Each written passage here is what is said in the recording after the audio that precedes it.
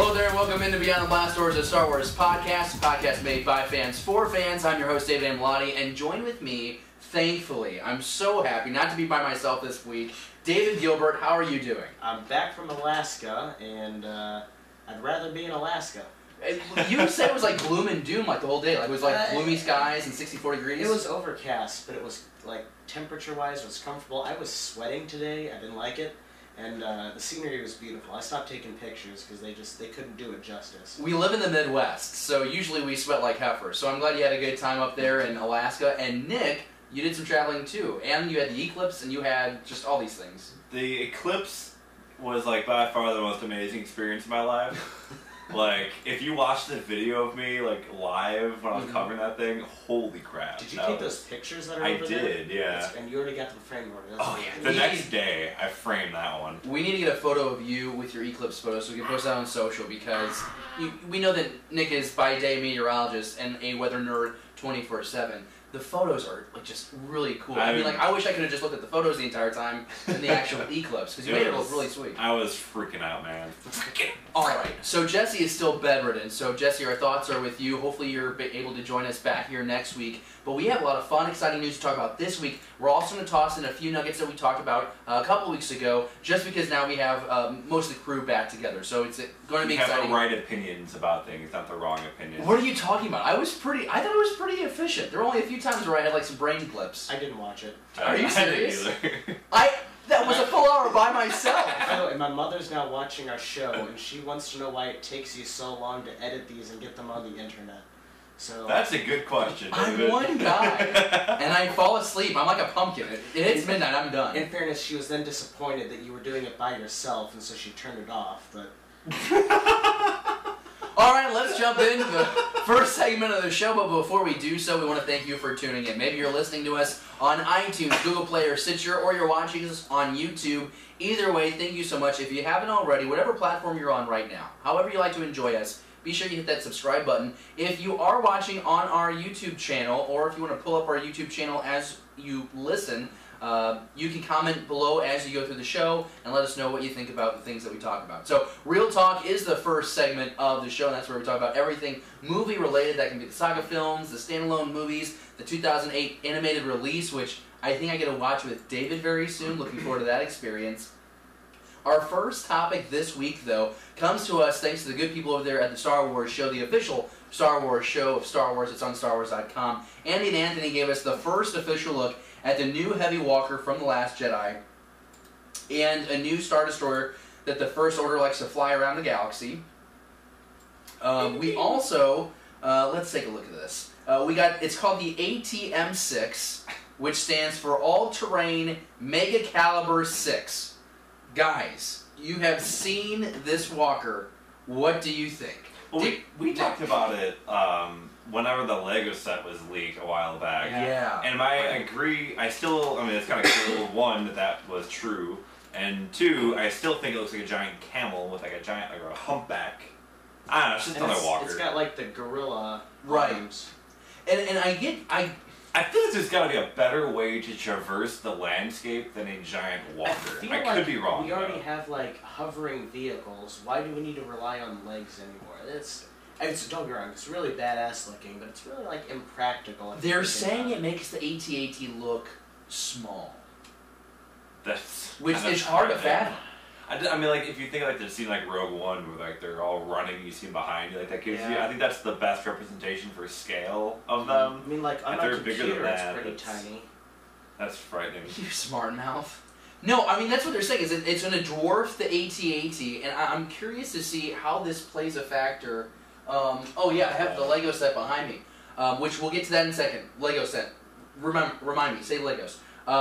The thing about it is those legs on the front. I like seeing that rigid piece of metal on the front two legs. To me, that seems like that can cut tow cables in case they would wrap around, maybe, you know? Yeah. And, you look at those ape-like front legs, I wonder, I thought it was so cool. The one thing I did like in that 2008 Clone Wars movie was that the AT-TE scaled that cliff. Yeah. And I thought that was so cool. It kind of looks like this walker might be able to scale, and if it can't scale, can it, like, kind of put itself up to where it could take a shot at maybe, like, ships or maybe like a station or a base that's kind of like higher up geographically. You know what I'm saying? I see you. You know, so that might be a thing. Now I mentioned the Lego thing earlier. There is a great guy on YouTube. His name is Zhang Bricks, or that's what his channel name is. And he actually got the Lego set, and he actually stacked it up right next to the AT-AT Lego set that I have behind me. I don't know if you guys can see that on air. It's that guy right there. You probably can't see it, but I tried. I made the effort.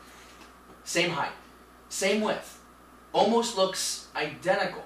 And so I'm a little except for the front feet, but like I'm kind of disappointed because like scale wise, it's like almost the same set, which is kind of annoying. I really do hope it is larger. I mean, they're saying it is. I want this thing to be a monstrosity. I am getting the fear that Nick shared 3 episodes ago. It's feeling very haughty to me. Yep. It's feeling very haughty to me. And, you know, Ryan Johnson has gone out there and been like, oh, you know, it's going to have some beats, but it's going to be vastly different. I believe you. And if it's a good battle, I'm not going to complain. I think ultimately if it's a good battle and it's well done, great. But it is starting to feel very haughty. Now, something that I have not seen.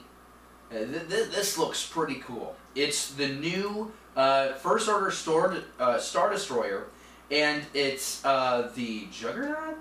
Dreadnought. The Dreadnought. I apologize. But yes, Nick, the Dreadnought. What do you think about this ship? It's it just looks like a pancake version of a Star Destroyer. It's still got just the triangle thing, and yeah, it's I don't know. I feel like Star Wars has gone the Halo route, where cause like Halo kind of had things just looked very clean and sleek, and then they decided to make everything like very industrial looking and bulky, and that's kind of exactly what they're doing. They're just making everything darker colored and bulkier. I think it looks like a big slice of pizza. I feel like we need a big like Sparrow advertisement on the side of it, like mall pizza.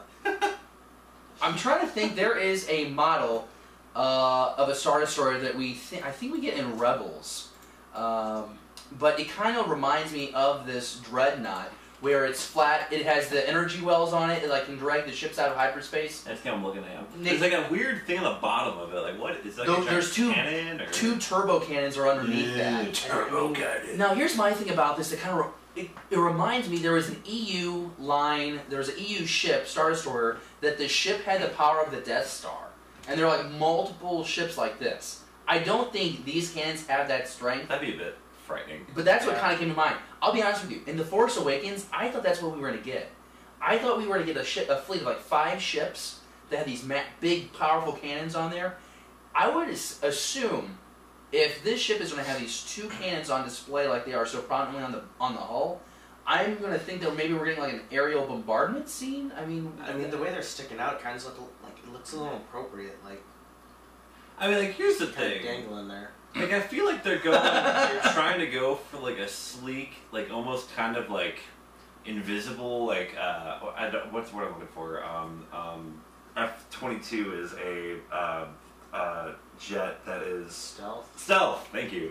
It's like a stealth look, but like they have like the weird thing hanging off the bottom of it. So I feel like I don't know, it's just like some type of like way to like get past like radar in the future, or if that is also a long time ago and that's too far away. The designer says that Ryan Johnson wanted to have something flat that had a ground-firing gun platform, and that it had to have a flat surface for gun turrets. So it's basically an armored gunboat with a gun platform. You know what I wonder? I wonder if they're gonna have like troops like attack this thing, like land on the surface. We've seen that in Clone Wars a few times, where you'll see like troops and tanks like jump out of one cruiser, go through space and land on the ship to like infiltrate it. That'd be kind of something new that we haven't seen in a saga film. I mean, they're mentioning here that the thing is 7 kilometers long, and I'm looking at the cannon, and it's like probably what, a third of the size. So it's probably. My understanding is that Dreadnought is twice the size of a standard Star Destroyer. 2.5 times, according to this article. Whew. So like that's almost like what, 2.5, 3 miles long? So no, 4 or 5. So the normal Star Destroyers are that small, huh? Yeah, you think they would be a lot. They seem a lot larger. Bigger. Where the hell did they get the time and manpower to build this? I know what they do on the roads here, and how long it takes them to fix just a little pad of concrete. Well, they can do like labor camps, so they probably got that. And there's also a lot more creatures they can force to do things. Probably. I think that there is... We have, like, things like OSHA. Who needs that? Now, I'm really mad because... Oh, the Interdictor class, Star Destroyer, is what I was thinking about. It has those 4 energy wells on top. Oh, yeah. I had this image. Yeah. If you're watching on YouTube, I'll pull the image up right now for you to see. This is the Star Destroyer I was thinking of earlier. It's not flat. It's not flat like the Dreadnaught, but to me it has some similarities. And this is a ship that we've seen in Rebels. What? It just looks very weird. I like it. It's an EU ship that they brought back in the canon. For the series. They got like Yoshi eggs on the side. It looks like. Yeah, kind of. But you know what? It can like birth like other like cruisers. But isn't that ship believable? I would love it. I mean, I was so happy that they brought it back because this feels like one of those. You know, this feels like a Star Destroyer taking a few steps in technology. I can see it. I'm okay with it. Well, guys, overall, we're both we're happy with both designs. I like new things. Yeah, new things are fun, right? As long as they don't. I mean, the thing I hate about it is that of course they're going to make new things you have to buy and all that. That's what I hate about it. But I mean, it doesn't look ridiculous, and it looks like the way technology would design. Yeah, that's. That is the one thing that I'm finding very reassuring about some of the latest ships that we've been getting glimpses at. It does seem like that next progression in the Star Wars technology, and that's something that we weren't saying a lot about the Force Awakens stuff. So this is really exciting. One of my gripes with the original prequels is that everything looks clean and the technology looks better than it does 20 years later, where everything looks like a shithole that's been lived in for a long time. So I kind of like that it makes it look like technology is moving forward in the universe. Sounds good. Yep. Let's jump to the next topic right now, and it's scheduling conflicts causes a bit of an issue with the standalone Han Solo movie. I know that Jesse's real bummed out not to be able to talk about this. Michael Kenneth Williams, who is a tremendous actor, unfortunately, according to Deadline, due to scheduling conflicts, filming drama with the Red Sea diving report, Williams is unavailable for the additional reshoots that have been scheduled for the Han Solo film. So Lucasfilm cut his role entirely from the movie. A quote from Williams says, I felt great about what I created with the directors that I worked with, and he was referencing Phil Lord and Chris Miller, who exited the project back in June. By exited, they were fired. He says it is what it is. David, let's start with you, because we know that Michael Kenneth Williams is a fantastic actor, but his character was supposed to add some levity to the film. What are your thoughts about his role being entirely cut out? So I'll be honest, I've never actually seen anything that he's in except for the Ghostbusters movie last year. And when I was browsing his IMDb profile, I felt kind of bad about that because he looks familiar. I have no idea outside of my research who he is. So I think he's a phenomenal actor, and I'm going to take that to heart because that's what the articles tell me and the research tells me. So great job. You got my stamp of approval. Well, too bad he's out of the film entirely. Here's the thing, though. I mean, we know that there's been a lot of shakeups with the production team, and if Ron Howard thought that this character could be cut out of the film without hurting it, maybe he didn't need to be in the film in the first place. Not a knock against him, or a knock against the writing team and the former directors. Yeah, I can roll with that. I mean, it doesn't say that he's completely out of it. It just says he's out of reshoots. Maybe they'll use snippets of what he's got, or maybe recast it, or maybe change the way, with the movie editing that he comes across. So yeah, I mean, we've been over this. It's Lawrence Kasdan's swan song, and so anything that's going to deviate from that original vision of his script kind of bums me out. But at the same time, Disney and Lucasfilm's focus has always been story first, and we've seen that with how they've handled The Force Awakens. We've seen that with how they handled the reshoots with Rogue One.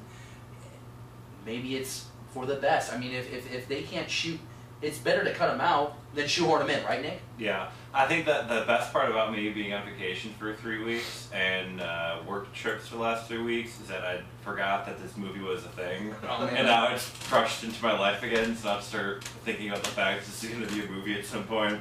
I mean, either way, I liked him in The Wire. I know he's in The Wire as enjoyable. I mean, so he's definitely a really good actor.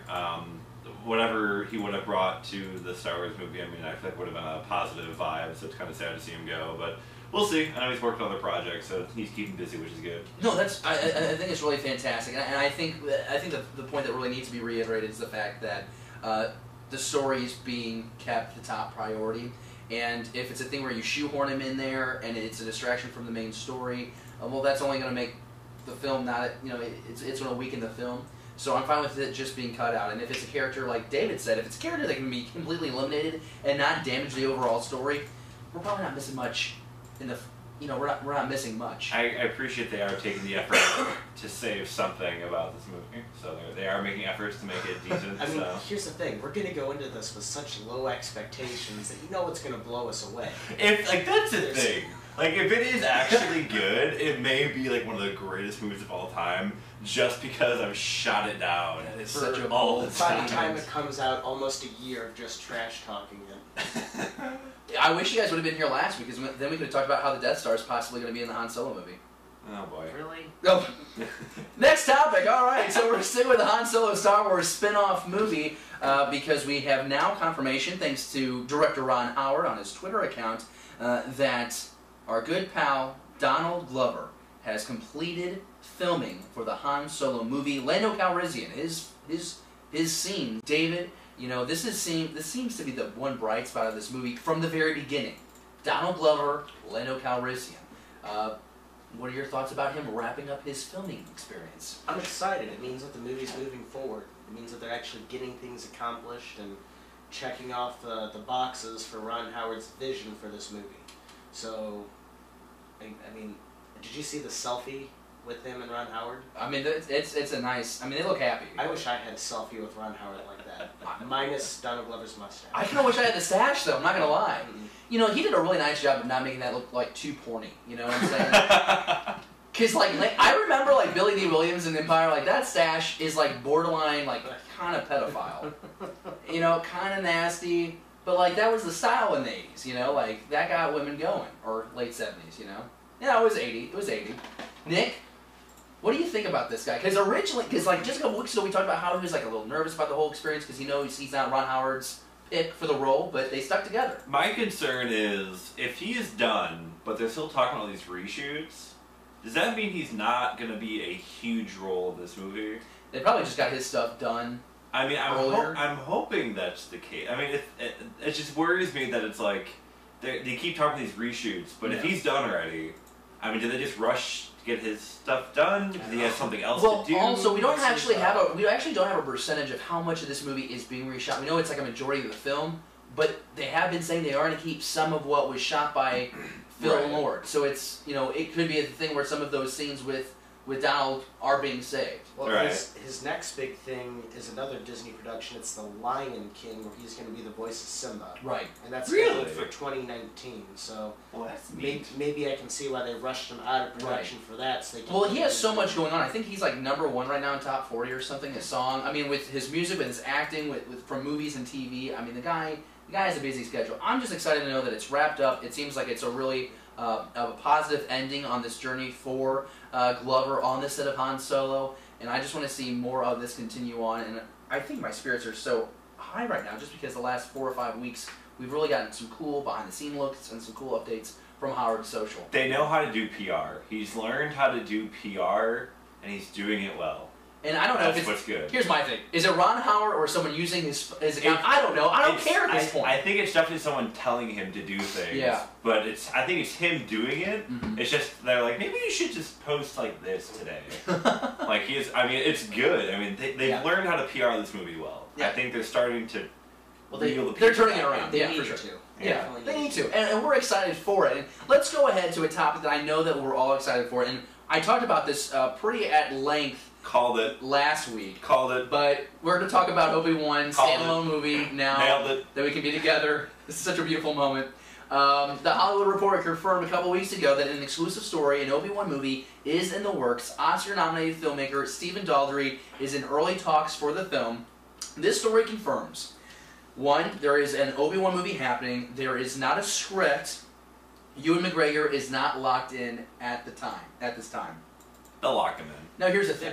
If they don't, then we're going downhill. Here's my thing. If you have Daldry, and you're trying to get him to lock in for this film, I don't think you're sweet talking him without a script. They either have a very extensive treatment, or they have at least a first rough draft of this movie. See, I think quite the opposite. I think that if they're going to bring Daldry in for this, he's going to want his own say in what happens in the script. I agree. But they don't want a repeat of what just happened with the Han Solo film. They want to bring in somebody who's going to stay. But here's completely different though, because they brought in, no disrespect against Lord and Miller, but they are younger directors. They are more of these independent directors. That was the whole message of Lucasfilm 2 years ago, is we want to bring in the next generation. Well, Daldry's experience has a very impressive resume. I don't think it could be that way. I would think that they would say, these are the kind of the ideas we have, and he's like, well, I might like this one and this one, but I also have this idea and this idea. And don't for a minute think that if you want Ewan McGregor in this movie... He's getting sassy. No, because I want this movie, because this is the one movie that all of us, and all my other friends, when we found out that they were going to do standalone movies, the first character we said was, if they do any of the original characters, there should be an Obi-Wan story in between 3 and 4. And Ewan McGregor, when he get whatever script they hand him, he's going to go, I don't like that, we should do this. He's going to have say on the script too.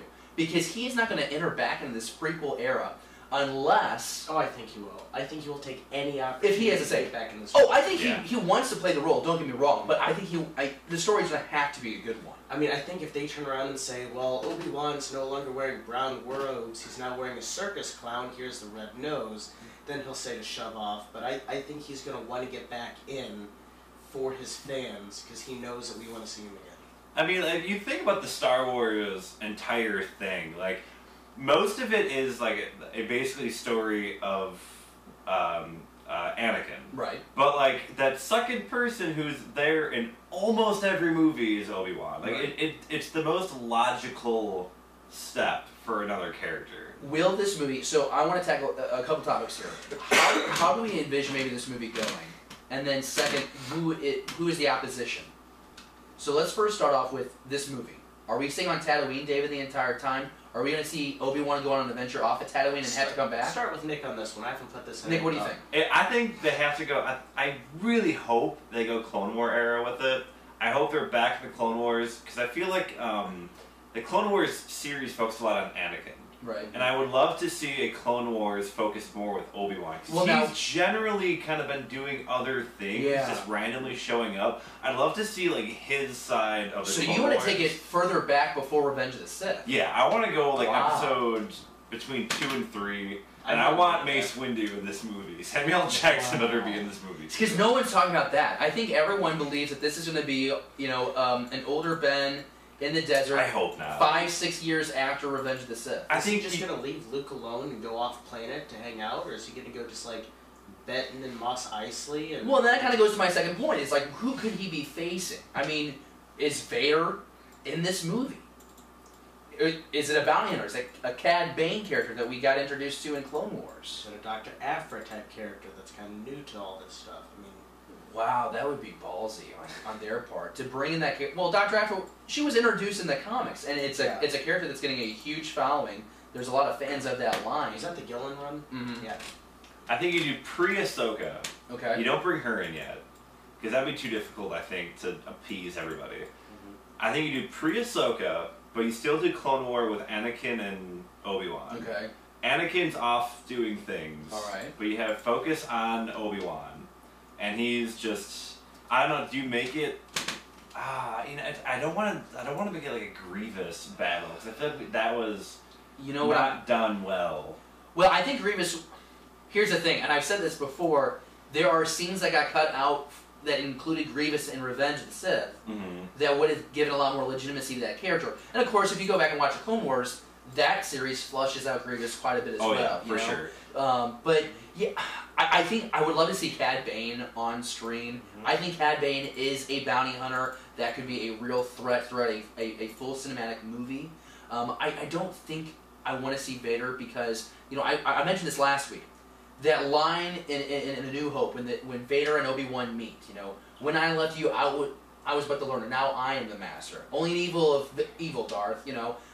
I want that to be referencing Revenge of the Sith, that great final battle that Lucas gave us in Revenge of the Sith. Where they haven't seen each other for 20 years. Right. I don't want it to be a thing where, like, 10 years ago they almost crossed paths, or they were sensing something and they just didn't know it was each other. I'm not interested in that. That's not what I want. And I think Nick's idea, because I'm not hearing anyone else talk about going back to like that era, like going back that far. I think that would make sense. If they do that, I think you have an opportunity. I think they're going to see how fans react to this movie in theaters, and I could see them. I think the possibility of a trilogy of Obi-Wan films becomes very possible if they bring it as early back as Nick is suggesting. So here's a wild hair. Okay. So I've been watching more of the Clone Wars. Yes, you have. Through season 5 now. Okay. And I can't say that I like Darth Maul being back, but man, were those good episodes. But what if we see a Darth Maul as a villain in this movie? Like that would, I thought about that, but I would also hate that. I don't know. Mitch, I hate that he's not dead, but wow, were those good episodes. I would be into it, but do you? I mean, here's my thing. Now at this point, it's like, do you bring Ray Park back to play Maul, or do you have Sam Witwer get in there? Because physically, I think I think Sam could do that role too. And Sam he's also the guy who voiced him? Yeah, Sam is the guy who voices him through Clone Wars and through Rebels, and on Battlefront too. I don't know. I feel like if they were meant to meet, it would have happened in the TV show, and that's why I don't think you can do it in a standalone movie, unless, like, I mean, I don't know, that's tough. That's tough.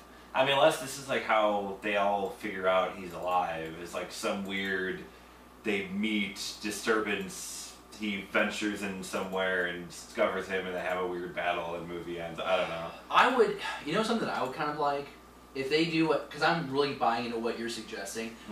Bring Satine into the movie. Yeah. And explore that romance. Yeah. That would be really fun. Ooh. You know what? If they do that, then bring Maul in. You know, why the hell not? I'm really sold on this.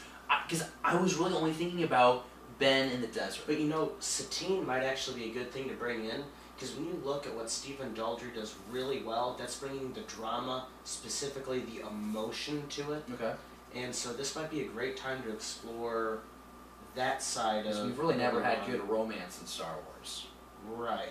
I mean, Attack of the Clones was essentially like a 2-hour Titanic. I mean, that's how I base all of my relationships in my life. I want to find my Padme. That's why you're still single. I will say, though, randomly off topic. I love you. Off topic is that track, Across Stars Love Theme, whatever, in episode 2, that's my favorite Star Wars track. It's so good. Wow, that's the only favorite thing from Attack of Clones that I've ever heard of. Let's go on to the next segment of this show. That was Real Talk, and it was a lot of fun. With Obi-Wan already? Well, what more do you want to say about it? We spoke about Obi-Wan almost as long as Han Solo. I feel like we need to give this movie that we like a little more loving. Well, what do you think that hasn't been said that you think that you need to say right now? I don't know. Well, now you're getting a little anxious. Well, now I'm excited. Now you see my knees. I mean, here's the thing: is now we know that we're gonna have at least 2 years of news coming out about the Obi-Wan movie, and I get the next thing. Here's what's next with this story: is getting Ewan McGregor confirmed, getting his involvement confirmed. I think it's assumed, but it's not a guarantee. He mentioned it a while ago that he'd be interested. He's mentioned on a lot of shows. I mean, there were talks about this on Late Night about 8 months ago. He needs to just show up on Colbert and be like, I'm in, and then woo! Well, I mean, realistically, it'd be Kimmel, right? ABC. Yeah, probably Kimmel. But I mean, that would be really cool. I think the next news is he's confirmed, Daltrey's locked in, script is in motion. I was reading while you were talking about something I didn't care about. Great.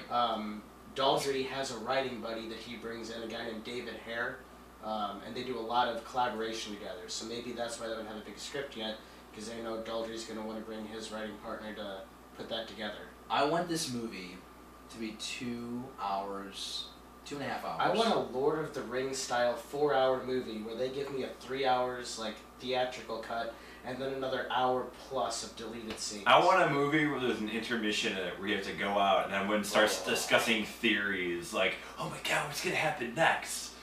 And then I want this movie not to have any massive reshoots. No great scandals. No dumpster fire. No physical harm to any of the actors. No broken arms. No near-death experiences. And no recasting of Carrie, Mark, or Harrison.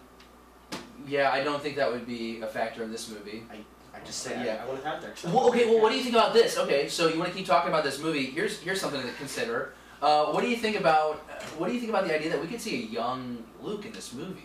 I mean, I go back to the Twin Sons episode of Star Wars Rebels, and you'll get there, David, I'm sorry. But, you know, at one point you see the older Ben, you know, rubbing his beard and the small farm boy running across, you know, off in the distance. We might see, depending on when they place this movie, if it is between 3 and 4, we might see a young Luke. I mean, I wouldn't be opposed to it. Like, I mean, I think that's realistically, I think they're probably going to push it later on.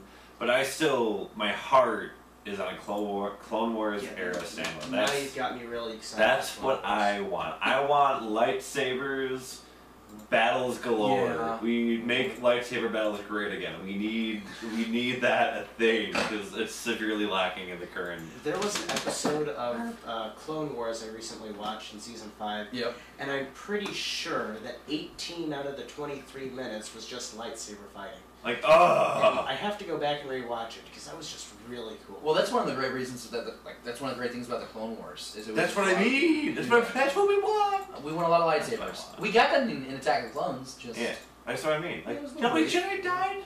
Yeah, a lot of slaughter. Crazy. A lot of slaughter. I'm really looking forward to this, especially because it gives David's theory of an Owen Lars meth moisture farmer theory life again. Because if you go back to Tatooine, you're going to see the Lars homestead. You're going to get Owen. I'm looking forward to it. It's going to be great. I hope he says it just like that. And then someone just like throat kicks Luke. Go fight your T-16, bitch. Okay, cool. So that's me trying to be funny. Now we're going to go on to the next segment, because why the hell not? But before we do, we want to remind you that you can support the show. We have shirts and mugs and all the different kinds of merchandise right now at tpublic.com. You can find that link right now in the description below. I would wear my shirt on this episode, but it's in the wash right now, so... I got one. It's not in yet. It's in the mail? My mother got one too. I know, because you were willing to buy it yourself. She also says you shouldn't wear tank tops on the show. It was one time, and it left that horizontal breeze flow through. It's nice. Yeah, she's going to watch this episode and call me and be like, you're putting words in my mouth. This is why we need to do it live. We need to get her on the line. We need to get this show live.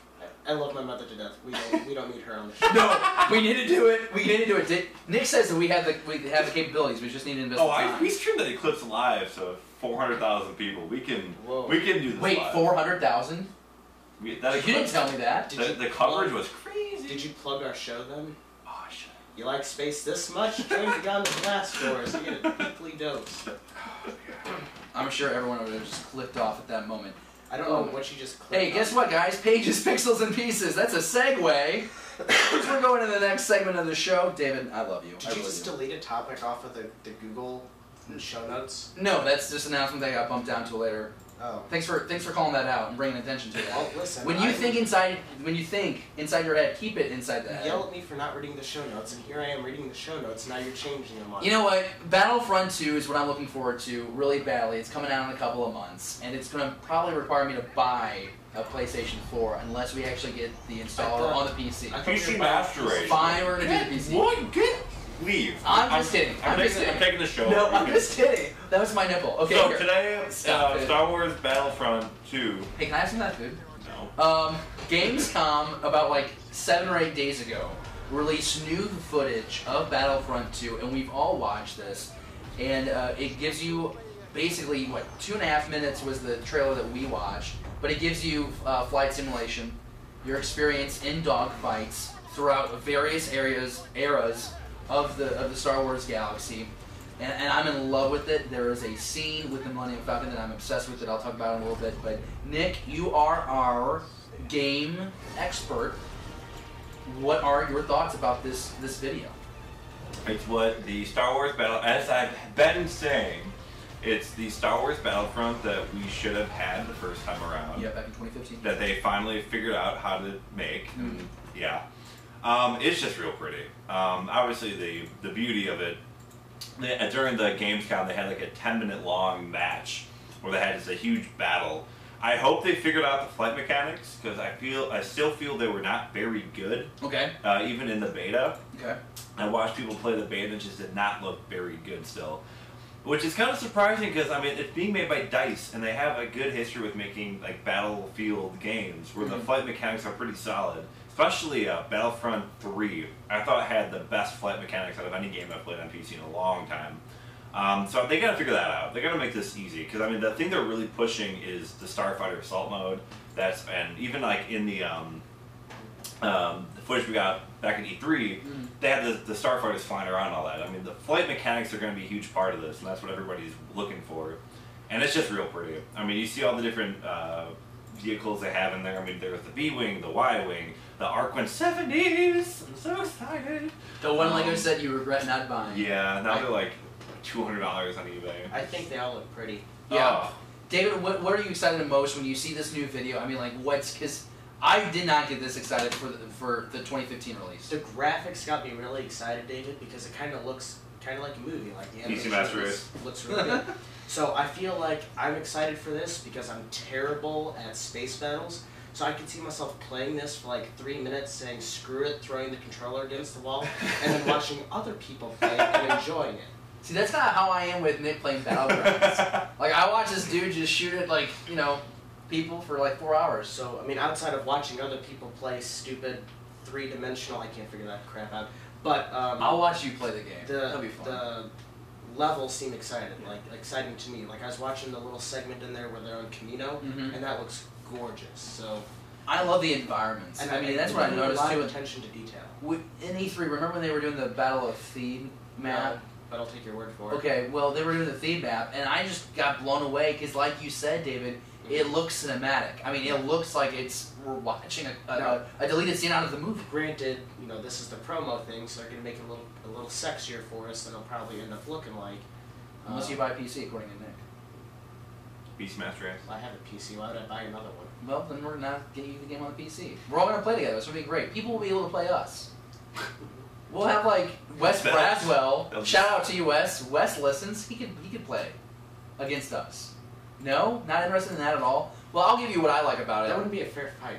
Whatever. What I like about this is seeing the reaction of the ships in, like, atmosphere. There's a great shot of the Millennium Falcon kind of waving in the air, that reaction, and it kind of looks like that scene that we got in the Force Awakens, that first trailer. But that's what I'm excited for. I think I don't even enjoy playing in third person more than first person in this game. Obviously, I won't be able to make that final decision until I'm actually playing the video game. But based on the footage that I've seen compared to first person, third person, I'm going to like that third person perspective. I think I'm going to get lost in the cinematic feel of this game, and I'm just going to go ahead and admit that now, and it's probably going to affect my kill ratio. I mean, your kill ratio is not good to begin with, so... That's such a lot. I think the other thing, too, is the scale of this game. 50-10 the last time we played, bro. Get at me. 50-10? Yeah. Bullshit. That's not loud. I had 50-10. I was rocking it. That's your kill to death ratio? Yeah. Because I outscore you every game of the PlayStation 2 Battlefront 2 that we play. You're delirious. Uh-oh. You know what? We're doing a rematch. Okay. And we're recording another Galactic Conquest? Shh, no, I hate that. It takes too damn long. Oh, see, I like that. I love Galactic Conquest. It just takes forever. I wonder if we're going to get that feature on it. I don't remember us getting that feature. I don't know. I would love for that. Maybe I forget. Okay with that. I know we recapped all the different... I think we recapped game modes. I mean, I hope they do the AI. Episode 7, if you want to go back and watch. Of our show? Yeah. How many are we at right now? This is 14, like I said at the very beginning of the hour. Wow, that's a long time ago. Oh, man, this is just... I love how you guys... We're just all on the same page. Hey, Nick, you were about to say something before I started yelling at you. The scale of some of these math things is going to be what's going to be really, really fun, too. The size of them is going to be really, really just fun to play with. Also, as I'm watching just some more gameplay of it, because I can't stop watching it, I think it's funny how, if this game were to keep realism in mind, this space battle would be absolutely quiet with absolutely no noise whatsoever. That's how Star Wars in general would be. Yeah. It'd be so the only show that I know that did that was Firefly, and all their space scenes were just quiet. And I always thought that was very unique to that show because they didn't care about the sound effects and all that, which could be A, just laziness, or B, trying to keep to reality. But here's my thing.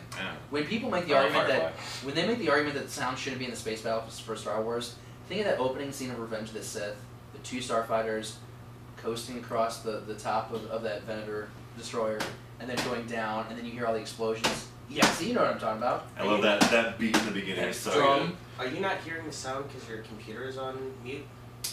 I had it muted. Yeah, we can't play the audio. That would possibly be illegal. Copyright. Yeah, gotta be careful. Hey, next topic, because we're gonna segue from pixels in a video game to pixels of a cartoon animated series. Star Wars Rebels Season 3 drops on DVD and Blu-ray, and it did it this week, actually. Here's my thing. Do we go buy the DVD and the Blu-ray now, or wait until the complete series is released in like 18 months? I told you to wait. I think you just gotta wait, fam. I don't want to wait. It's gotta just wait. There are so many great behind-the-scenes features on this. You know, David, there's behind this. Oh wait, David, you're not caught up. And there's spoilers on here that you didn't tell me when I opened this up earlier tonight. Oh damn! I did do that to you, didn't I? Like that big image right there. I mean, yes. Oh, I'm sorry, buddy. It's okay. You're almost done with Clone Wars, so we'll get you going on Rebels. I mean, I guess I can spoil it because it's been out for longer than a week, like 3-4 years.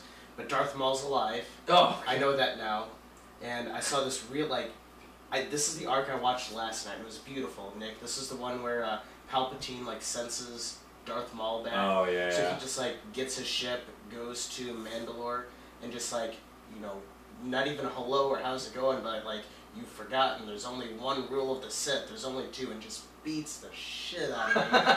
And there goes an explicit rating. And then he kills Savage, and then he cuts him in half again, and then shocks the crap out of him.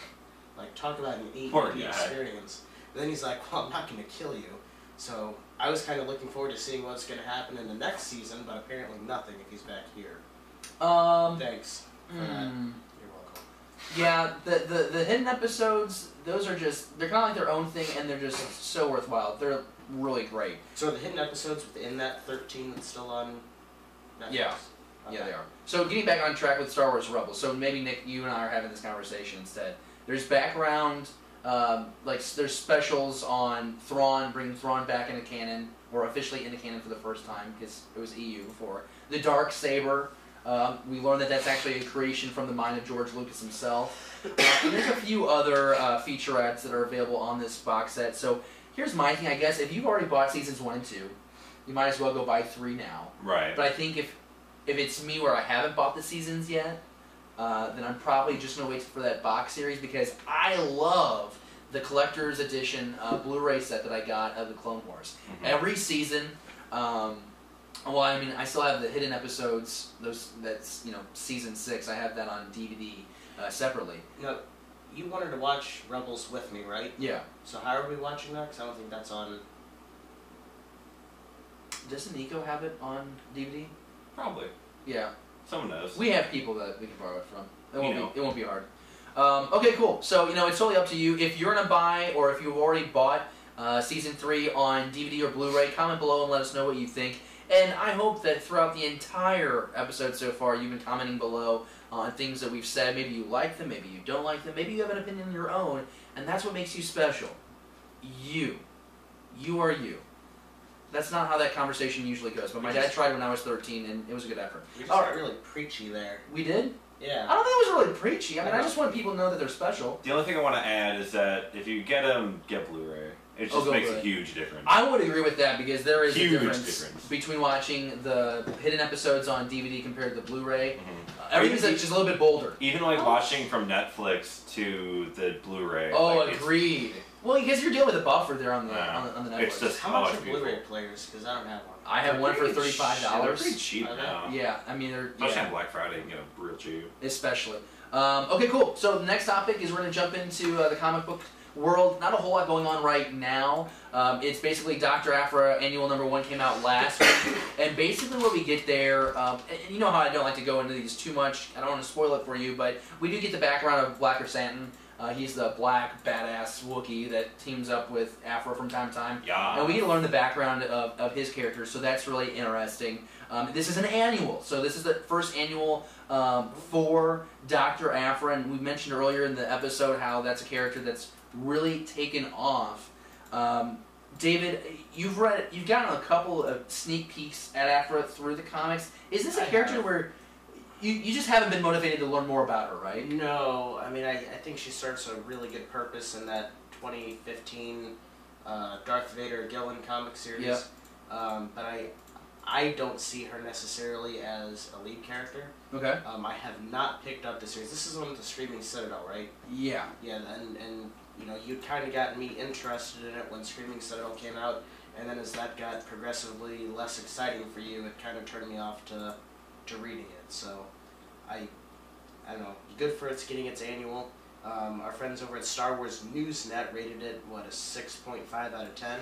Okay. So that, to me, that's not a very, glorious rating, but, I don't know. Looks kind of neat.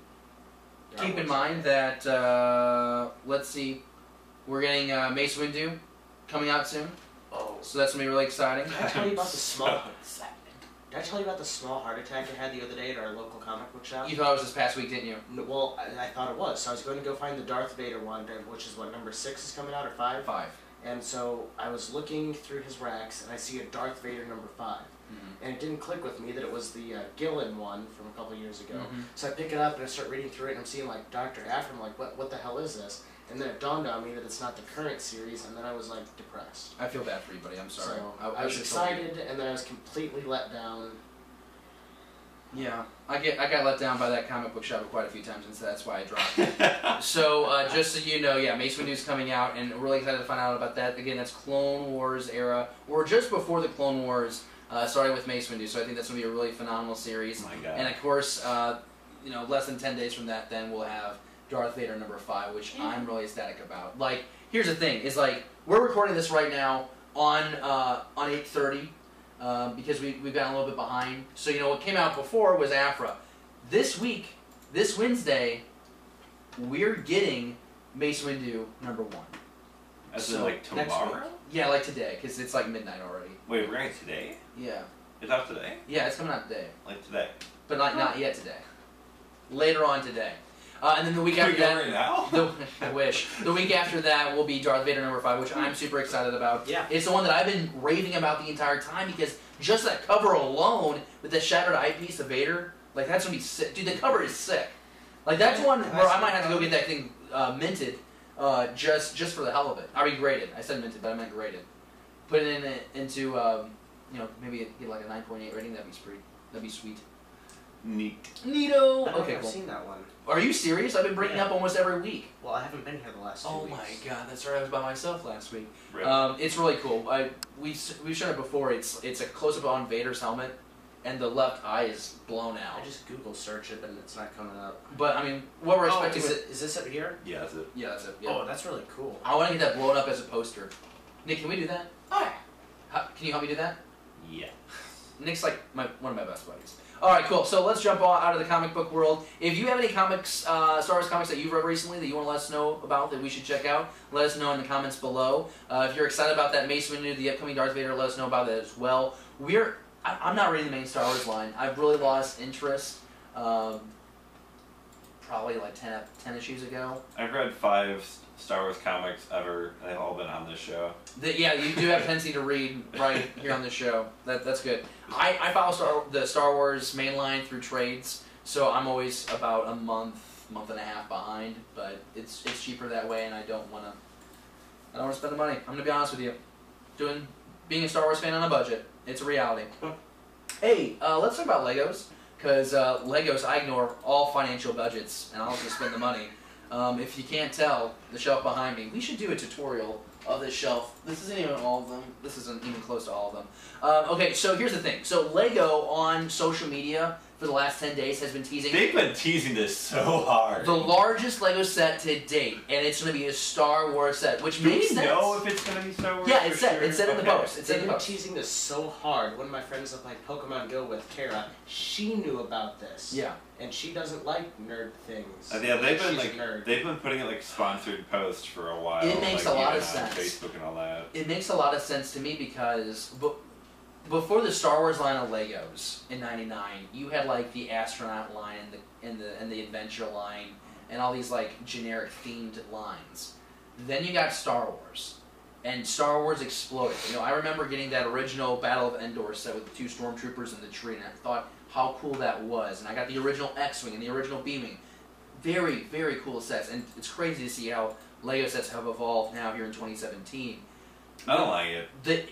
You don't know what it is, though. I like the. You don't know what the set is. I'm saying the older sets I liked a lot more because I liked it when they tried to do more with more pieces, with like older pieces. Yeah. Because now they're just making new pieces to be lazy. I liked it when they tried to like force to make things with the pieces they already had existing. My thing They're is making like too many new ones now. Well, so I have the Force Awakens Millennium Falcon, for example. Okay, and to do the top dome, it's a bunch of fins that fold down. The original Millennium Falcon that came out, I think it was 99 or maybe it was 2000. You can correct me in the comments below. But it was like 4 hemispheric pieces. Mm-hmm. So that's at 4 pieces. Huge. This Force Awakens model has like hundreds of pieces to make that top dome. So I almost prefer that, just because it's more pieces, it's a little bit more detailed. I enjoy that. You can give LEGO more of your money. You can. Well, here's the thing though. So I want to get into, first off, I have some notes here that I want to go through. I've done some legwork, and I briefly went through this last week. But the top 5 largest Star Wars Lego sets to date, I have. But before I get into that, just what do you guys think this could possibly be? We see a picture of all the pieces sprawled out on the table. We have no, it's not, they're just there. What do you think it is, Nick? So my question is, like, do they announce it when a trailer drops for this movie? That way they reveal something in the movie where it's like, see that thing in the trailer? That's what this product is. That's what I think is that's what's gonna happen. Like, No. I guarantee you that's what's gonna happen. That's so annoying. I guarantee you it's gonna be something in that trailer that's likely gonna be, like, I'm trying to think of the movie, like, the Hoth battle, or something in the Hoth, because that's what the movie's gonna be. It's gonna be copy and paste of episode 5. I'm trying to think of what's in that movie. The medical frigate. We're getting the medical frigate. Like, I'm trying to think what's in that they might build. I don't know. I have no idea what it'll be. David, is this going to be a set that we've seen in the past?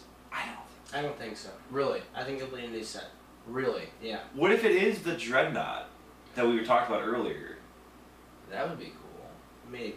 Where you can, like, lift the thing up and see inside the crew? Well, let's take a look at past sets and see if past has any hint to what the future could be. Okay, so I'm going to start. I got the top 5 largest Star Wars Lego sets to date. We're going to go back to 2002. Number 5, the 10030 Imperial Star Destroyer. Images there on your screen. And this was the first time we got an Imperial Star Destroyer. And it came in This is what it is. 3,096 pieces. Do they have a modern Star Destroyer set? They do. It's out right now. You can still buy it. I might go buy one, because that looks beautiful. That is like $400. Okay, cool. So I will not be buying one. coming in at number 4, get this, coming at number 4 is the Super Star Destroyer that came out in 2011. You can still find this in select. It's hard. It's hard. It's sometimes at the Lego store. It's rare now. You have a better chance of just spending a lot of money on eBay or Amazon. 3,152 pieces. You see the image there on your screen. And this was what blew us away, because the detail and the scale of this, the price point was a bitch for your wallet. Coming in number 3, and this is a set that I have not gotten, and I wish I would have. I think it's still on some shelves. Is that 75059 Sandcrawler. It came out, and I want to say it was like around like 2012, 13, 14, somewhere around there. 14 according to Lego. 14, okay. 3,200 pieces, 3,296 pieces to be exact. $300. Worth it. It's massive. It had like, what, 14 minifigures? It was like an unprecedented amount. And the detail was great, playable, fantastic. Number 2. Coming at number 2, we finally got to the Death Star. This was 10188, the Death Star, 3,800 pieces.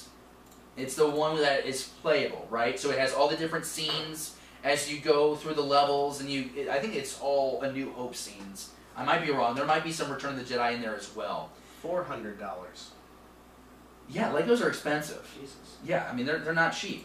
The number 1, the largest Star Wars Lego set to date, 10179, the Millennium Falcon, 5,100 pieces, 5,195 pieces. That was $500. That was a UCS model, right? Correct? The Ultimate Collector Series? No, this is the MSRP, whatever that means. That's the normal. I don't know what it stands for. It's Spin the image around, will you, Dave? It's like normal manufactured set price or whatever it is. Yeah, that's the Ultimate Collector. That's the Ultimate Collector Series. That's still really damn expensive. Well, that's the whole point. It's the Ultimate Collector Series. I mean, those are like that is the upper echelon of the Star Wars line. You're not buying that for your kid. Like, like. Oh no, that's totally for display. So like when you buy your action figures, you don't take them out of the box. When you buy a limited edition Millennium Falcon, do you leave it in the box or do you set it up? Well, here's my thing, and I know a guy who does this. He buys 2 of every set. I was just say, do you buy 2? He buys 2 every set. Spend $1,000. His X-Wing fighter, if you look, there are people that will pay thousands of dollars for the 99 X-Wing. Thousands. I'm surprised. It's ridiculous. So he buys 2 of each one. It works out. I mean, I have, like I said, I've got sets going back to 99, but I open it up and I play with them because that's why I like Legos. I like to build the diorama. You know the biggest Star Wars, or not Star Wars, biggest Lego set is? What? Any guesses? Is it the Taj Mahal? It is the Taj Mahal. Do you know how many pieces? Isn't that like 7,000 or is it 10,000? It's 5,900. Is it 5,900? Okay, yeah. This is supposed to be bigger than that. That is the architecture set, right? Mm-hmm. Yeah, so those architecture sets are, I know a buddy who got the, not the Big Ben, but he got the London Bridge. And that was a pretty hefty, I think that was like somewhere around 3,500 pieces. I'm excited to see what it is, but I really think it's going to be another Millennium Falcon. I think if you look at the color scheme of the bricks that are down there, I mean, it's either that or it's going to be a destroyer. I think it's the Dreadnought. You think it's the Dreadnought? I think it's the Dreadnought. The Dreadnought from Last Jedi. I would be okay with it because previously, and you can correct me down in the comments below, I'm pretty sure every UCS set we've gotten so far has been original trilogy era. So I'm looking at the comments of this article from Star Wars Newsnet. Okay, yeah. .net.com. Okay. And somebody says that it's confirmed that this set will be 7,541 pieces. That's what, like 1,600 more than the Taj Mahal? So this thing's gonna be like $700. How do you build this thing? And that's the other thing too, the price point. I just said last week, and I got no comments on this, which I was very thankful for. It's literally somewhere between $300 and $900 for this Lego set, right? I would ballpark it at $750. Oh my god! What if this was the first Lego set that cost more than $1,000? I don't think they do that. Why would they do that? I would hope not. I don't think so. That would be terrible. I mean, they can't even keep the one set that I want, which is the Saturn V rocket set. They can't even keep that in stock. How are they planning on keeping this thing in stock? Here's someone else who's saying that there's a leaked comment that it's going to be the Falcon. And it's going to price between $600 and $800. You don't need it. And it'll have the crew of Episode 5 and Episode 7. Oh. So Han, Leia, Chewie, C-3PO, some of the Minox, maybe Lando, maybe Luke, and then Rey, Finn, BB-8, Old Man Han. Maybe we should have said spoilers on this. Well, we can put up just read the whole list off. Why don't you? Well, I'm sorry. I just don't think it's going to be the Falcon. I hope I'm right because I don't want to see. Well, David brought up a very good point too. We need to thank the guys over there at Star Wars and the gals over at StarWarsNewsNet.com. They are the best Star Wars aggregator on the internet, and they are apparently a source of much of David's research, which is great because you guys are trusted. You guys are great. Very good to us. Okay, so we're excited for this Lego set. But we're just not sure what it's going to be. Start saving now, David. Oh, jeez. We have to update. We have to buy a new camera. I can't get that. I can't do that. Like, do we need to have conversations now about like when you're allowed to buy this and?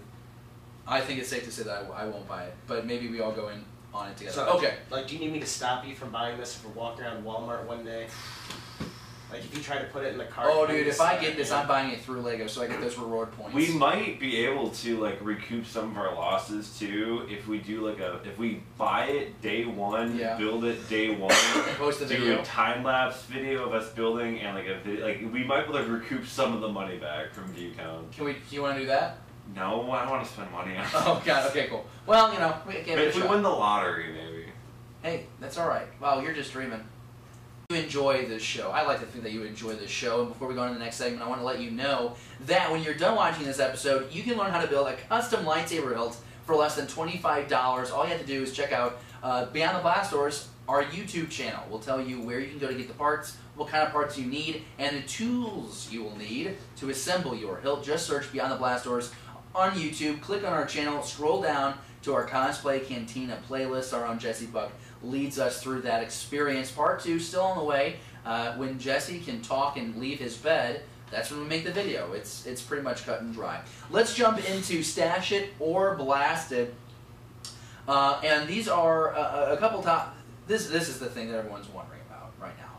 Is when the hell are we going to get the next Star Wars The Last Jedi trailer? Now, you might remember, like, a couple of weeks ago, Good Morning America posted a tweet that got everybody riled up. That everyone thought we were going to get a trailer. We didn't get a trailer yet. And we haven't gotten a trailer as we're recording this podcast, this episode right now. So everyone's looking at the Rogue One schedule of when we got trailers. And if you go by that schedule, we should have gotten a trailer like 7 days ago. I would say let's compare it to the Force Awakens release. You can't. Because no film will be promoted the way they promoted Force Awakens. It's completely different. You know, Force Awakens, you were telling people that, oh, no. Revenge of the Sith is not the last Star Wars movie you'll ever get. We're back. We're back, and we're going to give you all these other films. So, I would think Last Jedi is more of a traditional approach from a marketing standpoint for a movie. It's still Star Wars, still has a little bit more gravitas. But Nick, what do you think? Are you disappointed that you don't have a new trailer? And do you want a new trailer right now?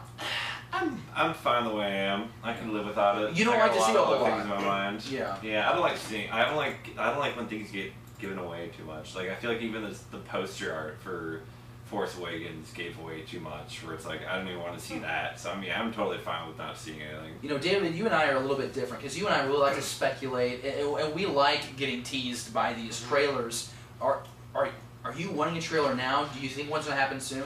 I'm kind of surprised we haven't had one already because it's been a while since our last one. What was it? Was it Disney Celebration? The first one? Yeah, it was because we didn't get one at E3 in July. Yeah.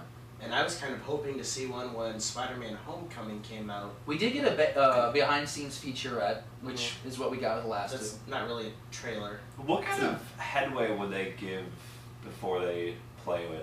Like, I almost wonder, would you do it this weekend, this Saturday, on ABC? You have the biggest football game of the year. It's going to be Alabama, Florida State, number 1, number 3. That's going to have a lot of eyeballs on that screen. Wow, okay. Do you throw it during that game? I mean, I feel like demographic that they're trying to hit.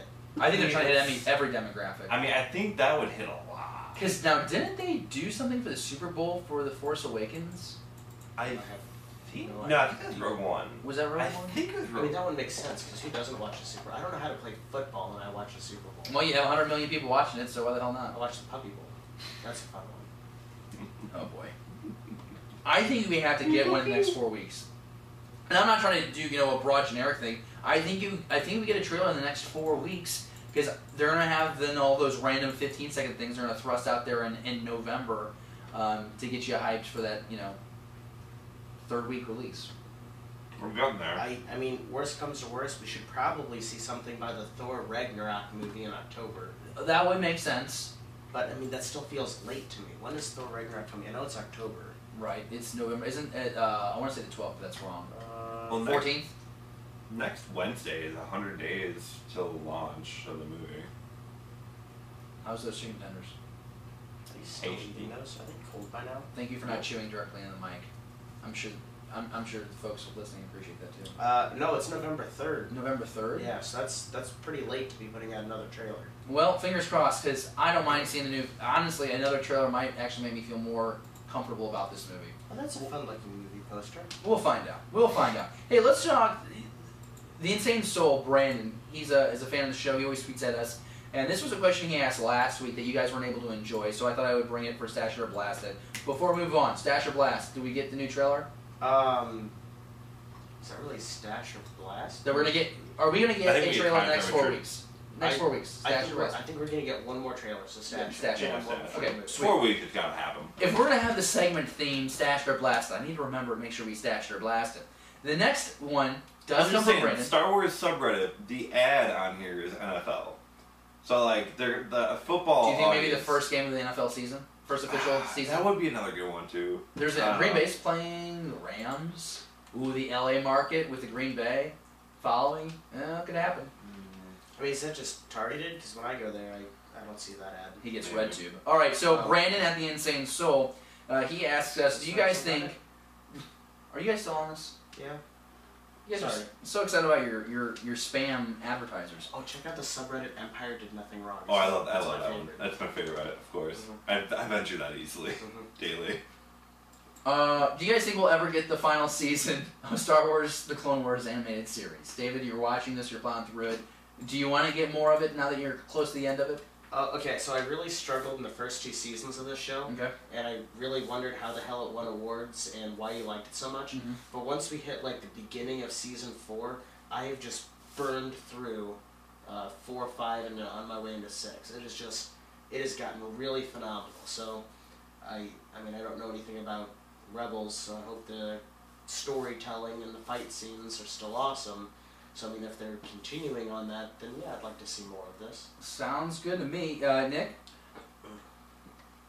Question again, sorry. Do you think we're going to get more Clone Wars? Sorry, I don't think yes. You do? No, I think what they're going to do is they're going to hold it. Sorry, I had a great thought and I forgot. The question was, do you think the Empire did anything wrong? I think what's going to happen is that they're going to wait till the next medium comes, so the next Blu-ray. Okay. And then they'll release it with like a re-release of the Clone Wars stuff. I'll be okay with this. Is like a 20-year plan for this. I'm cool with that. I think they're going to hold it for a long time. I don't think it's going to happen either. So I'm going to blast. I don't think it's going to happen. So I'm going to blast it. David? I'll blast it, but... Blast anywhere in the next 20 years. Alright, sounds good. Okay. Hey, so fun fact, guys. Our episode has hit an hour, so we're going to hit light speed the rest of this. But we'll do so with respect, because next up is Cosplay Cantina, and we want to thank Becca Platzer for being our August recipient of the Beyond the Blastdoors Cosplayer of the Month award. Trying to lock her in. Scheduling conflicts has kept us from getting her on the show so far, but she and I, we're all working on it together to make sure that we get her on the show and get to learn about her experience as a cosplayer. I'm excited to meet her. Well, yeah, I mean, you'll talk with her. Yeah. But yeah, it'll be great. No, it's going to be a lot of fun. She's just a busy girl. She just got done. She made an appearance up in New York. Sweet. The Yankees game. She was lay up there. So that's pretty cool. The White Sox are having a Star Wars night. I wonder if they're going to have anybody up there. I wonder if Becca might be going to that too. She goes to like everything. I want to know her funding. That's incredible. I'm going to ask her about that. I probably shouldn't ask her about that. But you're looking at another image of her with a child. She's in her Leia outfit. Oh, it just happened actually. Oh, it just happened? We missed it. We missed it. August 26th. Well, we can still ask her about it. Why not? But, you know, just one last time, we want to showcase Becca, and this is another image that really does showcase why she cosplays. It's not just to be creative with a costume and making the costume. It's about bringing joy to other people. And you can go on our Facebook, Instagram, and Twitter, find her bio that she provided us. And the bio that she gives us is all about why she loves making other people happy. So how cool is that? And we've mentioned this before, too. You know, it's not Halloween. Being a cosplayer, doing cosplay is not, you know, dressing up and being goofy. It's about, you know, like, it's an art form. And there's people out there that take it very seriously, and they're able to do a lot of cool things with it. You know, if I could dress up as a Jedi and be at Star Wars night at Busch Stadium in St. Louis, that could be like that might be like a top 10 life experience for me. That'd be fun. It's a shame there's no Italian Jedi. Wow. You know what, Becca? Thank you for never being prejudiced against Italian Jedi. I really do appreciate it. Be sure you check her out at Beck Ahsoka, Bekahsoka. You can find her on Facebook, Twitter, and Instagram. We have her linked up as well in all our posts of her. Be sure you check her out, give her a follow, and let her know that you've heard about her through Beyond the Blastdoors, a Star Wars podcast. Time now to tap the Fan Comlink, and we got 2 questions that we want to answer on this episode. And the first comes from the Insane Soul this week. He's asking us, who is our favorite bounty hunter from any era? It cannot be a Fett. Shall I go first, gentlemen? Yes. Okay. Go first. Let me research so, this is from any era. My favorite bounty hunter, I mentioned him before, Cad Bane. It is a new era. It is the Clone Wars era. And I think, like I said before, I think he is the one bounty hunter that could be a legitimate threat, opposition for a standalone movie, continued animated series. I think he's just so unique. The voice, the look, the skill set kind of blends a few things that you know, Boba and Jango have, right? So you have, you know, the boosters at his ankles allows him to fly around. But you know what? He's smart.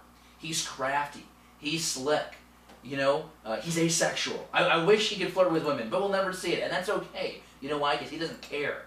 He just wants the next... What does being asexual have to do with any of this? Well, I just started about thinking how I was about to say he's probably good with the women, but... He's like a James Bond, but minus the women. Is that what you're getting at? Yeah, that's what I'm trying to say. Yeah, thank you. So I'm going to say Cad Bane is my favorite bounty hunter. I mean, what bounty hunter could be better, Nick? Does Ventress count? Ooh, what? Does she... I mean... Yeah, because at the end of Clone Wars, she's technically a bounty hunter. Ventress, you my girl. Man, that is such BS. You should not be able to take that. That sucks, because she's so good. That's one of my favorite things about the Clone Wars, is they took that character and flushed her out. Like, she was cool in that micro series in 2003, but man, they made her cool. Mm-hmm. David? I have to say it's kind of funny. As soon as you asked that question, then you said first, I started searching on my Google, and Nick and I both searched at the same time for Star Wars bounty hunters and found the same article. So it was like we I wanted to make sure she was in the list. It was like we were clicking in stereo. It was kind of no, the first thing that popped into my mind was IG-88, but I wanted to look to see if there was somebody else that I wasn't thinking of. Ventress, I saw that on the list, and I don't know how I feel about her as a bounty hunter, but when I was younger, I loved IG-88. I loved the fact that it was just this robot that kind of had its mind of its own. I remember being in like middle school and reading on like the old Star Wars database before they switched to Wikipedia about how he just kind of got up and killed his creator and downloaded himself into 4 different versions. You know, IG-88, A, B, C, and D, and the one we see on the screen was, I think, C, and I love that fact. I think that's really cool. I might be dumb here, but was he the one that was in one of those shorts, the animated shorts that came out? Yeah, the rotating heads, it's like the black head, kind of looks like a cone, and that. The Forces of Destiny ones? Yeah, that's what I was getting at. Okay. So, cool. I'm going to go with IG-88. You know what, I like the variety here. I like that a lot, and I think that's awesome. If you have a favorite bounty hunter that is not a Fett, be sure you let us know in the comments below. I think we have to be forgetting of a few good ones. I mean, there's Bosk. You know, there's the gallery that we get there in Empire. That's weird. Aura Sung. But what does she do? I mean, like, we see her in Clone Wars a little bit, and we see her that one moment in Phantom Menace. She's that cool-looking girl that they just did nothing with. Is that where her face kind of changes? No, that's That's the changeling from that's Zam Weasel, right? I don't know. Zam Weasel from Attack of the Clones. Is that who you're thinking of? Yeah. Flies the green ship. Yeah. She gets all weird. Kind of makes that sound too. When she gets shot. No, you're right. I do want to make sure that we thank Brandon for the question. Thank you as always, man, for supporting the show. Always appreciate your question. Next guy we got to thank is Chief Palpy, because he always is tweeting us as well. Emperor Palpatine at Chief Palpy asks, "What if Jar Jar never gave me emergency power?" So this person, he really does don the personality of Emperor Palpatine. But what if Jar Jar never gave Palpatine emergency power? David, what do you think? I think somebody else would have given him emergency power. I think why it was important that Jar Jar did it, because obviously Padme would not have, and I think it looked really good politically that somebody from his home planet, because he's from Naboo, was the one who motioned in faith to give him this political power. Okay. So I think that if it hadn't been Jar Jar, Palpatine would have found somebody else to make that ploy for him. Okay, I can roll with that, Nick. I think just it goes down to that whole conspiracy theory that Jar Jar is actually the mastermind behind the Sith. I think, he had no choice. He had to keep the thing going. He's Snoke. Oh man, I really think that if he doesn't give emergency power to Palpatine, there's just no Star Wars. But then that's impossible, right? Because we had the originals first. But that's kind of a weird thought, though. Yeah. That's like something I never would have ever questioned. If Jar Jar doesn't give emergency power, you really erase everything that comes after that, because I don't think it doesn't all escalate. Somebody else would. I mean, Jar Jar was kind of a weak-minded fool, and there's got to be several of those because they're all politicians. Shots fired, man. I respect that. Pew pew. That's crazy. Oh, good sound effect. But I think that is a really good question. He also asked last week. He was saying how what if you replace Jar Jar with Captain Tarpals, and does that make Phantom Menace better? Captain Tarpals is like the general Gungan that hangs out with Jar Jar during the battle. Yeah, I think anything other than Jar Jar would have been better. I think the solution to the Gungans, and I think it's the same solution for the battle droids. To just delete them out of the script. No, I think they're good. I think you just change the voice. Don't make them naive, stupid. Make them intelligent, but with a deeper voice. Something more daunting. I can see that. No, don't need that at all. That was for the kids. I can see that, because I guess their model set is kind of neat looking for a human, like an alien. Right, and if you think of the droids, it's like you don't need Ranjar. I mean, if you had like a very rough aggressive sounding voice. I mean, there's droid voices used in Clone Wars that are way cooler sounding than what we got with the regular battle droid. I guess Boss Nass has a pretty cool voice. Minus is like. Yeah, when the slobber hits the screen, that's when I lost interest. Okay, that's when you lost interest? I'm trying to think if there's anything that I forgot. You know what? Why not? We've already gone over an hour, so we'll just keep going. Who is your favorite new character from the Disney era of Star Wars? That can include The Force Awakens, Rogue One, new novels and comics. This is from our good buddy, Star Raptor. He also has a really cool channel as well. You can check him out. He doesn't just do Star Wars. He literally does everything. I don't think he sleeps. I digress. I know what that's like. Favorite new character from the Disney era of Star Wars? Rey. Okay. No question. She's my girl. Alright.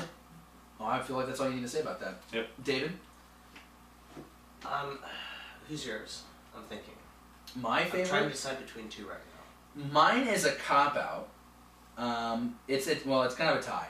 It would be Kanan Jarrus, because I like how it's, I just like how that character has been created. We've gotten introduced to him in Rebels. He got his origin story fleshed out in the comic that came out about him, and I think we're going to see his fate, his death, in Season 4 of Rebels. But I like how it's fleshed out. I think Freddie Prinze Jr. does a great job of voicing the character, and I think it's kind of like, you kind of feel like he's kind of like a samurai, kind of like a warrior in that sense. But the cop-out that I answered this is Thrawn. Even though Thrawn was from the EU, he wasn't official canon really until brought into not only the Rebels, but then Timothy Zahn released that new novel this year that kind of sets up his origin in a way. So those are my two that I really enjoy. Nick, have you been able... Oh, wait, Nick, you were Rey. Okay, cool. I haven't gone yet. Oh, yeah, what did you say? So I'm still floating between two. Both of them are Rogue One characters. Okay. K2SO pops to mind, probably is the honorable mention. Okay. Because I love his, he's just funny. I like him. Okay. His snarkiness, is that the word I want to use? His sassiness. Yeah. But then the one that really jumps to mind when I put my mind to it would be Krennic. I was going to say Krennic. Damn, why did I think of Krennic? Krennic was my number 2. And, dude, that's such a good one. So I'm floating between Krennic and K2SO, but I think Krennic's going to lean towards my number 1. You have to go Krennic. Because I love that his IMBD open. Damn. That was my second choice. I love that his motivation to be a bad guy is not for power, not for greed. It's just that he wants to be really good at his job, so he gets promoted. You know, he's not out there trying to kill everybody. He just wants to be really good at his job, so he can get that recognition. That's a great pick. I think too, I'm sold just because the acting on that role was just phenomenal. Yeah. I think he just did such a good job with that role, and I've always loved Krennic just for that. Yeah, I think, damn, that's really good. Mm-hmm. Yeah, Krennic would probably be my, now that I think about it, like that's the original. That was really cool. All right, cool. So that's going to do it for tapping the Fan Comlink for this week. Thank you so much for submitting your questions. Those were good questions this week. Damn good questions. I like those. And be sure that you send those damn good questions to us on our Twitter account. Just tweet at us with the hashtag beyondtheblastdoors. Or if you just hashtag beyondtheblastdoors. Have we ever done a Fan Comlink without a question from Chev Palpy? I don't think without him or with Star Raptor. I think those two are they're every week. And Brandon, honestly. I mean, did you do this by yourself last week? Yeah. Yeah, I did. I just kept talking. Hey, we're at the last segment of the show. This has been really fun. I'm so glad to have you guys back. It's so much more fun. It's been a while. It's so much more fun to have you guys with me. Staying on target. So, David, you know, what's got your targeting systems locked the next week? I have to finish off Season 6 of Clone Wars. Okay. And then you tell me that the Rebels Season 4 is coming out. So I guess over Labor Day weekend I need to figure out how to watch the first 3 seasons of that. I can get back in town Sunday if you want to start binging. You also talked to me yesterday after I watched the episodes where Ahsoka gets screwed by the Jedi Council into reading that book, so I think I might take the book with me when when we take off, if you don't mind. Yep, no problem. Hand that over to him. I'll be careful. Interactive set. Yeah, it's just a great book. I love every bit of it. I asked for it at the end because if you gave it to me at the beginning, that's a nice cover. I've actually looked at the cover. Yeah, can you be careful with the dust cover? The dust cover? Yeah, I like to keep the dust cover. I'll let you keep the dust cover. I'm kind of anal about that stuff. Nick, while he's doing that, what's your targeting system locked on for the next episode? Definitely Rebels Season 4. I think that. I guess Battlefront 2 as well. I gotta look a lot more into the Gamescom stuff because I've been just so out of this world the last like 3 weeks. So I need to kind of catch up on all that happened at Gamescom. You know what's really funny is we talked earlier about how we gotta manage, my budget, my finances because of all the Lego sets. This Friday, coming Friday, it's Force Friday too. All that merch is about to drop on on store shelves with Walmart, Target, GameStop, all that stuff. Payday too. Oh my God, it is. Oh man, we're having to go. Oh God, all these porgs, all these porg. Are they gonna be like Funko toys? Yeah, I'm sure. I want a porg plushie. That's just kind of sounds Since gross. we released them, the porgs, like I want the book Chewie and the porgs to come out. I want a little porg plushie. I might change my Facebook profile picture to a porg. You look like a porg. Thank you. I take it as a compliment because they're adorable, and so am I. Yeah, I used to think you looked like the Penguin from the Batman movie. Did you? Well, I hope the Burgess Meredith, good. Damn. What? Now I think you look like a porg. Oh, that's even. Wait, it's a compliment. Thank you. No, that's great. And by the way, if you didn't know about it, Star Wars has like pork potatoes and shit coming out of his mouth. No. That's how you think of me? No, stop it. Stop getting emotional. I'm beautiful. It's the dimples. I was just about to tell you, if you want, you can make pork potatoes. They have the recipe on StarWars.com. Pork potatoes. While he looks that up, I'm going to say thank you so much for... Oh, wait, my staying on target is Force Friday. We talked about this already. We just need the end of the episode. David's getting emotional. I'm getting delirious. Nick is crying. We're all very emotional. Can you please take this picture so the viewers can see it? Yeah. This is adorable. Go ahead.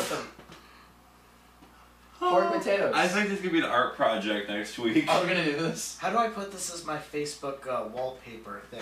I would encourage you not to do that.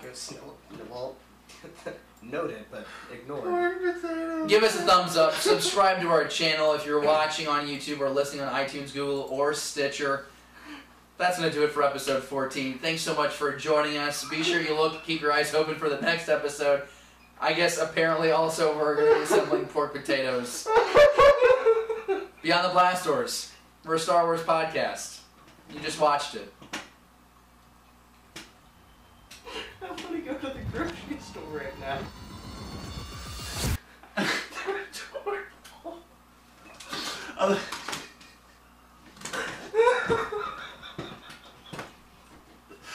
So what do we need for these?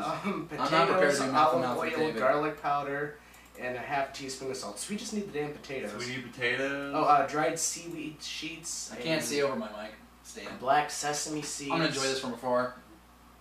So is that just drawn on, or what are those? No, that's seaweed. Oh, it's seaweed I see. And, what was the other thing? Black sesame seeds. It looks like the nose and mouth of black sesame seeds. That's seaweed. I don't know what the little white thing is. And that's just, oh my goodness, I want that. Like, are you supposed to eat them, or is this like art No, crap? you're not eating something that adorable. Get away from my pork potatoes. Can you please take this picture and put it up when people watch this? Yeah, we passed that moment already. Did we? Oh, this is. Oh, but Nick, there's another picture. Look at it. Oh my God! It's a close up. You look so cute. If anyone's still listening or watching at this point, afraid. I just want to acknowledge how annoying it is that this is the most excited they were the whole fucking episode. How could you not be? Okay. How is this not a story? Why didn't we lead? We didn't lead with Obi-Wan. We didn't lead with pork potatoes. Led with Obi-Wan last week when you weren't here. And the pork recipe was my staying on target, I think. That was beautiful. Pork potato. Well, guys, an hour and 25 minutes later. Glad you got your pork potatoes.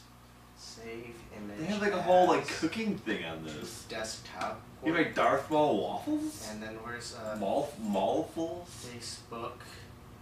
Oh boy. And then. See, as much as I want to do that, I gotta make my own first. I think mine. I'm gonna be. Oh, I don't think I can make anything else.